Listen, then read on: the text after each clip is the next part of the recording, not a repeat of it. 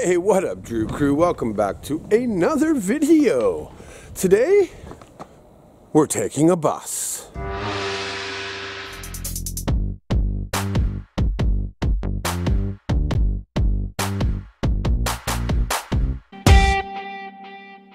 Now, I'm sure some of you are wondering, but Drew, it's just a bus. Well, taking buses here in Japan are kind of interesting because, as you can see, as the bus pulls up, you actually get into the back door, and there is either a little ticket that you can take, or you can actually use your suica and beep in.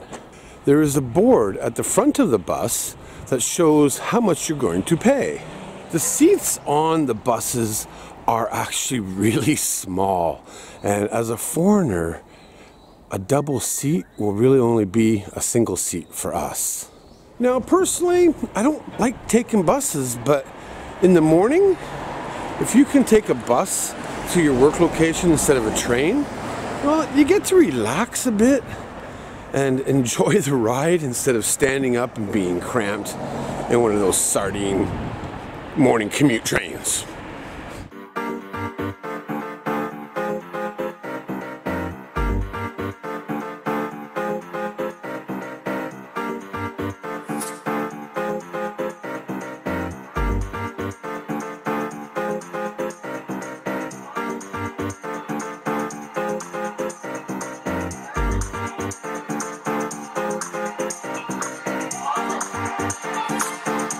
Okay, so we're off the bus now.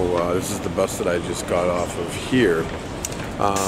When you're at a station, and now he just opened up the back door for anybody to get on the bus and go back the same way I just came. When you're at the station here, though, there are different numbered platforms, just like any other bus station.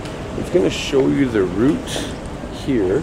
So here is Omiya Station, and basically I came all the way through here. So they will have a map of all the bus stops.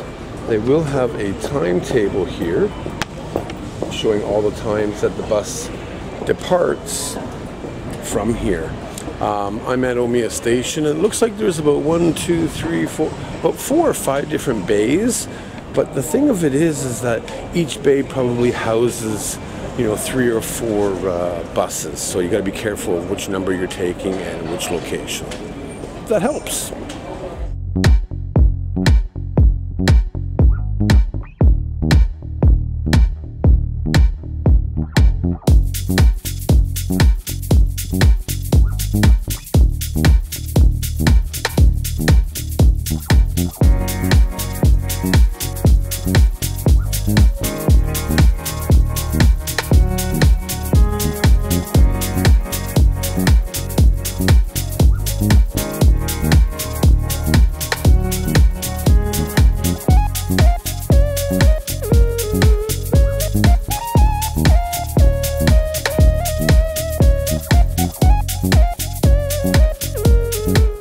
Kind of funny as I pass by the construction.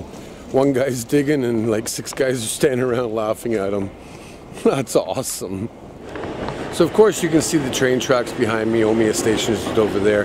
I actually kind of walk through the red light district of Omiya every time I come to work. Like, that's a Love Hotel there. An amazing ramen shop, Noroshi, is right here on the corner. They're not open yet. Usually they have a lot of lineups though. And then as I come around the bend here, even though her bar is not open, you've seen in my videos before, I's bar is right here. And then there's a lot of, snack places and stuff like that to, enjoy at night. And I haven't even come 10 seconds and another Love Hotel. So kind of a seedy area in a way in these back streets, but hey, welcome to Japan. The next day.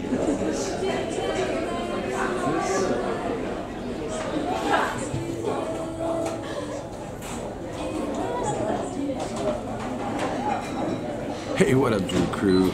Just had a meeting over across the street here in Shibuya on a project that I'm working on, and I just stopped off at Krispy Kreme Donuts for a coffee and a donut. So I just finished my coffee at Krispy Kreme right in here. I was having my meeting right up over here. I'm going to continue on with my day. I thought this statue here was kind of interesting, and it's kind of funny looking at in front of in the pachinko parlor here. They have all these foreigners taking group photos. They look like they're maybe from Malaysia, Indonesia, and they're all taking group photos in front of a pachinko parlor.